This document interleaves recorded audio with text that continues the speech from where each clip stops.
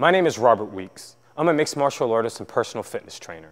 Today I'm at Main Event Sports Club. I'm going to be teaching you how to strengthen your diaphragm while using a dumbbell exercise. Guys, the exercise I want to show you today is going to be the decline butterfly press. Guys, when you're attacking your decline, you're going to want to make sure that your bench is sturdy and strong and can support both you and the weight. Also, you're going to want to make sure that you pick off the right weight. When you first start your declines, you're going to notice that it's not going to be the same type of strength you have for your regular bench. You're going to be using different muscles out of your arms and different muscles out of your pectorals. When you attack this, you're going to want to make sure you really put a lot of pressure on the end of your set, which is going to mean that you're going to go intensity. You're going to want to keep going higher intensity and higher intensity.